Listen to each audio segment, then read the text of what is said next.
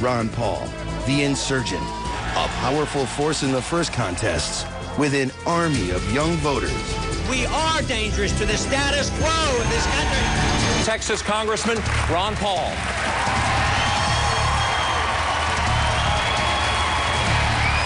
Thank you very much. It's great to be here tonight. I'm a congressman from Texas. I've been elected for 12 times, and also I practiced OBGYN for a 30-year period.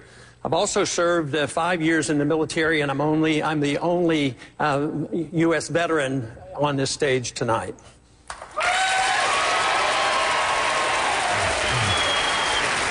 I think too often all of us are on the receiving ends of attacks from the media, and it's very disturbing because sometimes they're not based on facts, and we suffer the consequences. You know, sometimes it reminds me of this idea of getting corporations out of running campaigns, but what about the corporations that run the media? I mean, they're always in charge.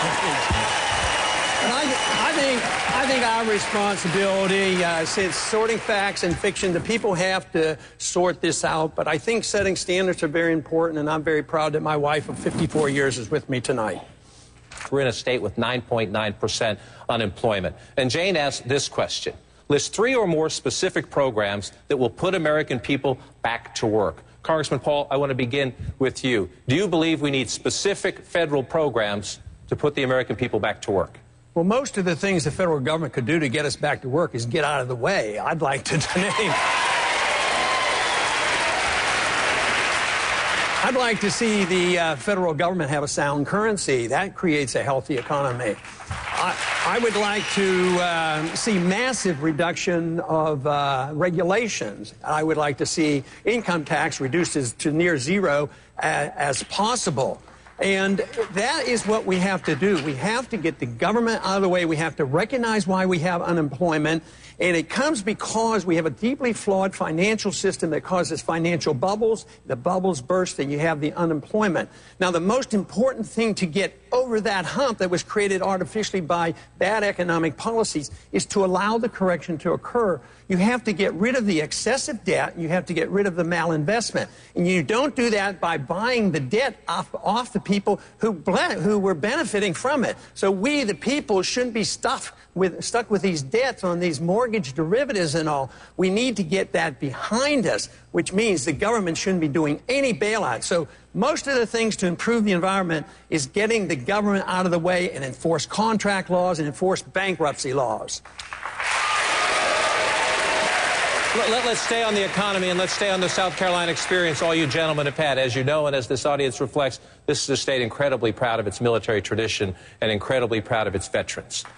Many of those veterans who have served post 9/11, served honorably in Iraq and Afghanistan, are coming back to a terrible economy. Right now, unemployment rate for post 9/11 veterans aged 18 to 24 is at 22%. Congressman Paul, to you first, sir. Should the federal government be specifically targeting that part, or veterans coming back saying the unemployment rate is so high among that subgroup that the federal government should offer a tax incentive to employers or take other steps to help them, to incentivize the economy, to help them get jobs? To some degree, but you really want to make the environment, the economy healthy for everybody and not designate special places. But to help them out to come back is probably necessary on some occasions now.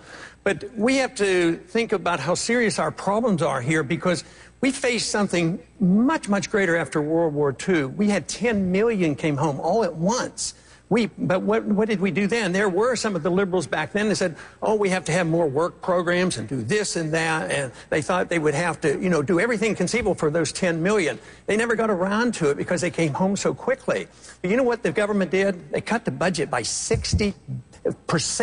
They cut taxes by 30%. By that time, the debt had been liquidated, and everybody went back to work again. You didn't need any special programs. So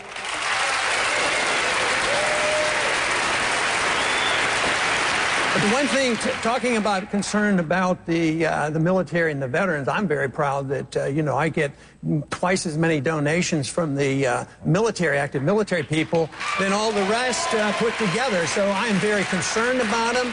I think where the real problem is we can create a healthy economic environment if we did the right things. But where the veterans really deserve help, both as a physician and as a congressman, is the people who come back and aren't doing well health-wise. They need a lot more help. We have an epidemic now of suicide of our military coming back. So they need a lot of medical help, and I think they come up shortchanged. They came up shortchanged after Vietnam War, Persian Gulf War, and even now. They don't get care from the Veterans Administration.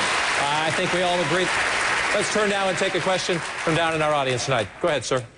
My name is Sonny Cohn. I'm from Sevier County, Tennessee. My question to any of the candidates is, do any of you sincerely believe that Obamacare can either be repealed or reversed in its entirety? Congressman Paul, you have the floor. Do you trust these men to repeal Obamacare? Thank you.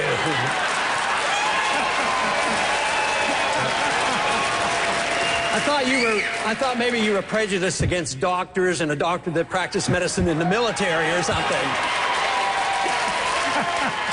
No, I want to address the question. The gentleman asked whether he thinks we can repeal Obamacare. Theoretically, we can. The likelihood isn't all that good. We can diminish some of the effect, but I'm more concerned about a bigger picture of what's happening, and that is government involvement in medicine. I had the privilege of practicing medicine in the early 60s before we had any government. And it worked rather well, and there was nobody out in the street suffering with no medical care. But Medicare and Medicaid came in, and it just expanded. But even when we had the chance to cut back on it, when we had a Republican Congress and a Republican president, we gave him prescription drug programs. Senator Santorum supported it. You know, that's expanding the government. So it's endless, and most of them are bankrupt. Prescription drugs, they're not going to be financed. Medicare is not financeable. Medicaid's in trouble. But nobody talks about where the money's going to come from. Now, even in my budget proposal, which is very, very tough because I'm going to cut $1 trillion the first year, but I try to really, even though these programs should have never started, but a lot of people are dependent on, I want to try to protect the people who are dependent on medical care. Now, where does the money come? My suggestion is look at some of the overseas spending that we don't need to be doing. We have troops in Korea since the Korean War, in Japan since World War II, in Germany since World War II. Those are subsidies to these countries. And we keep fighting these wars that don't need to be fought. They're undeclared. They never end. Newt pointed out, you know, World War II was won in less than 4 years. Afghanistan, we're there for 10 years. Nobody says, where's the money come? We could work our way out of here and take care of these people with these medical needs, but we can't do it with the current philosophy of the government taking care of everybody forever on medical care, cradle to grave, and being the policeman of the world. We will get rid of all this government program. Unfortunately, because we're going bankrupt and you're going to have runaway inflation and our checks are going to bounce, and that's going to be a lot worse problem than we're facing tonight. John Marcoux from the great city of Charleston. Gentlemen, when will you release your tax returns specifically?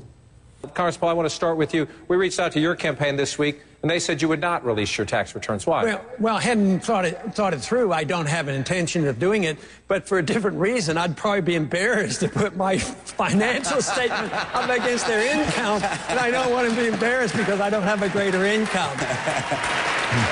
Now, I mean, it may come to that, but right now I have no intention of doing that. I think with our financial statements, congressional financial statements, I think you know more about me than I know about myself. That's how my wife found out so much about what we were doing, you know, from my financial statement. Now, I don't think people need that because nobody's challenging me because I have no conflict of interest and I don't even talk to lobbyists and I don't take that kind of money. So there's no conflict. Congressman Paul, how do you revive Made in America?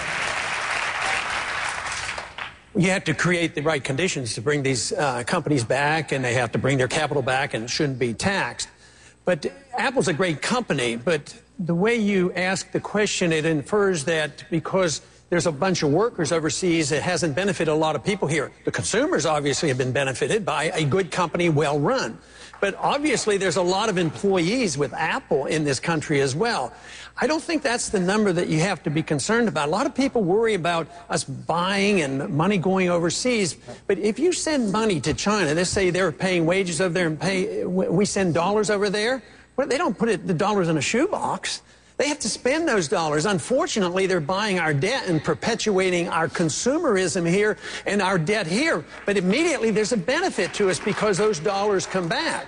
But also, when you get products, if they're buying products cheaper over there, let's say the computer cost $100 instead of $1,000. Well, the person's just saved $900. That helps the economy. That $900 stays in that person's pocket. So whether it's shoes or a computer, so we shouldn't be frightened about trade or sending money on, but we have to look at the reason why they're doing this. I mean, even the car companies, there's obviously a problem with car companies here. They're in bigger trouble, and we had to bail them out. But there are foreign companies that build cars in this country, and they make a living out of it. So it's more complex than that, but we have to do whatever we can. I think the union problem, the right to work states, and of course I've chided Senator Santorum on this because he has voted, you know, against right to work. But we have to change these conditions to invite people back. But believe me, the regulations and the fact that we are the issuer of the reserve currency of the world is a real temporary blessing for us because it's easy for us to export our money. That's unfortunately our greatest export, and they're still taking our money. Soon, though, they're going to quit, and this whole ball game is going to end, and we better get prepared for it. What is your take on SOPA? And how do you believe it affects Americans? For those who have not been following, that SOPA is the Stop Online Piracy Act. Crackdown on internet piracy, which is clearly a problem. But opponents say it's censorship. Full disclosure, our parent company, Time Warner, says we need a law like this because some of its products, movies, programmings, and the like are being ripped off online. I was the first Republican to sign on with a host of Democrats to oppose this law. And we have worked... We have had a concerted effort, and I feel like we're making achievement there. This bill is not going to pass, but watch out for the next one. And I am pleased that the attitude is sort of mellowed up here because the Republicans, unfortunately, have been on the wrong side of this issue. And this is a good example on why it's good to have somebody that can look at civil liberties and work with coalitions and bring people together. Freedom and the Constitution bring factions together. I think this is a good example. After months and months of campaigning, if you could do one thing over, what would it be? I can't think of any one thing that I would do differently, but I would continue to do what I'm always trying to do. One thing that I believe about a free society is it provides the opportunity for us to work for our own virtue and excellence. And in campaigning, I think I can still learn a lot about becoming a better deliverer of a message. And the conviction I have, but I think if I spoke a little slower and made more conviction, that I could do a better job. So I think in general, I will continue to work on delivering a message, which I think is a great message. All right, gentlemen, thank you. Let's get back to our issues discussion, and let's begin with a question down in our audience. Hi, I would like to ask on the issue of amnesty of the illegal aliens. How would you secure that the American citizens would keep the jobs in line first for them? You've heard your colleagues talk about making sure employers, companies that hire large numbers of people, making sure they get the message. They can't hire illegals. What about individuals? About a quarter of the illegal immigrants in the country work for individuals. If this is a problem, if I hired an illegal immigrant, say, to clean my home, should I be prosecuted for doing that? I don't believe you should be, because I think those laws are misdirected. That makes you the policeman, or the businessman the policeman, or the Catholic Church the policeman if they do anything to help an illegal immigrant. It should be the law enforcers, and that is the border guards and the federal government's in charge of immigration. So no, I don't agree with those laws, but that doesn't mean that I'm soft in the issue of illegal immigration. Illegal, I can't imagine anybody standing up here and saying, oh, I'm for illegal immigration. We're all against illegal immigration. But I think what we fail to do is look at the incentives. And it has a lot to do with economics. There's an economic incentive for them to come, for for immigrants to come, but there's also an incentive for some of our people in this country not to take a job that's a low-paying job. You're not supposed to say that, but that is true. But there's also an economic incentive in the welfare state for immigrants to come in. In Texas, we suffer from the fact that there are federal mandates that we have to take care of their medical needs and their educational needs, and it bankrupts some of our school districts and our hospitals. So it's those mandates. But we need a more generous immigration policy. It should be legal, but we need more resources. But I find that the resources are all overseas. When I was in the military, I was on the Pakistan-Afghanistan border, and that is a no-man's land. You can't see the border. At least we can see the river south of Texas. We know where the Rio Grande is. Over there, we can't see it. But we're over there fighting and dying over that border, looking for problems. Why don't we take those resources and quit pretending we can defend those borders and put them on our borders and take care of our needs here? Go ahead, Mr. Speaker. All right, let's move on. Let's take another question. Congressman, I'll bring you in on this one. Let's take a question now from social media. Question. Before we move on, you want in on this issue? They want you in on this issue. Would you like in on this issue?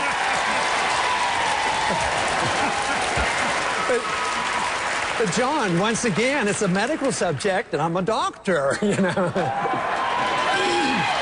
No, I do want to make a couple comments because I can remember the very early years studying obstetrics, and I was told, and it was before the age of abortion, and I was told, taking care of a woman that's pregnant, you have 2 patients, and I think that solves a lot of the problem about, you know, when life begins and all. But I also experienced a time later on in my training in the 1960s when the culture was changing. The Vietnam War was going on, the drugs were there, and pornography came in, and abortion became prevalent even though it was illegal. So the morality of the country changed, but then the law followed up. When the morality changed, it will reflect on the laws. The law is very important. We should have these laws, but law will not correct the basic problem, and that's the morality of the people that we must do. Now, just very, very briefly, I want to talk a little bit about that funding, because the flaw there is if you send funding out and you say, well, you can have it for birth control but not for abortion, all funds are fungible. Even funds that go to any hospital, if you say, well, it's not for birth control and it's not for Planned Parenthood, it's not for abortion, if you send it to the hospital, they can still use that money. This is an indictment of government-run medicine because you never can sort that all out. You need the government out of that business, or you will always argue over who's paying what bills. Very quickly, Senator. I think that was directed at me, and so I would just say this. Congressman Paul has a national right-to-life voting record of 50%, which is pretty much what Harry Reid's national right-to-life voting record is. So to go out and say that, you know, you're someone who stands up for the right to life, you repeatedly vote against bills on a federal level to promote the right to life, and you say that this is an individual personal decision or state decision. Life should be protected, and you should have the willingness to stand up on a federal level, on any level of government, and protect what our what our Declaration protects, which is the right of our Creator to life, and that is a federal issue, not a state issue. Quickly, sir. Well, just for the record, I wasn't even thinking about you when I was giving my statement, so you are overly sensitive.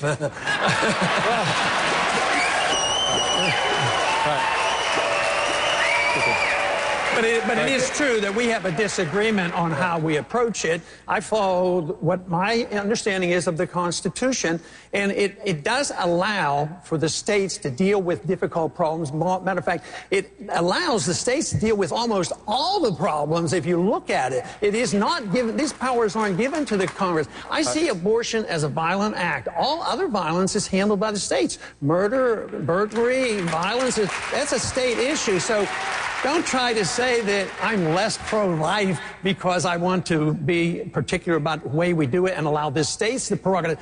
this is the solution. This is the solution, because if we would allow the states to write their laws, take away the jurisdiction by a majority vote in the Congress, you repeal Roe versus Wade overnight instead of waiting year after year to change the court system. We're inside 35 hours now from voters in South Carolina going to the polls, and we all know the history of this state. In modern times, the winner of the South Carolina Republican primary has gone on to be your party's nominee. We have an interesting race at the moment. Senator Santorum wins Iowa. Governor Romney wins New Hampshire. Everybody's waiting to see. Most people believe if Governor Romney wins here, he would be the prohibitive favorite. I want each of you, since we have a short time left, and I'll start on the end, we'll come down the line. Congressman Paul, make your case. Make your case. South Carolina essentially faces this decision. Not so fast, let's continue the race, or embrace Governor Romney. Make your case to the people of South Carolina in these final hours. Well, South Carolina is known for their respect for liberty. And a lot of people will ask the question, in a way, what will you do for South Carolina, or what will you do for New Hampshire, what will you do for the various states? But if you understand liberty, it's equal for everybody, it benefits everybody. So if you have a protection of liberty, which is the purpose of the Constitution, protection individual liberty, and that means you protect the private property rights system. And if you do that, that benefits everybody. And this is what we have to do, is convince people that we can bring people together with the understanding of what those beliefs were that made America great. And it is freedom. It isn't this continued spending money and debt. This is the reason we're in a mountain of debt, and we have to deal with it. We really never even got around to talking about that tonight. And one of my very modest proposals, is in the one first year, cut $1 trillion out of the budget to get started. Because the debt bubble is the great burden. It's a burden to all of us. And as I mentioned earlier, these programs are going to go down if we don't get our budget under control. And we have to be willing to look at overseas spending and all of the entitlement system here in this country.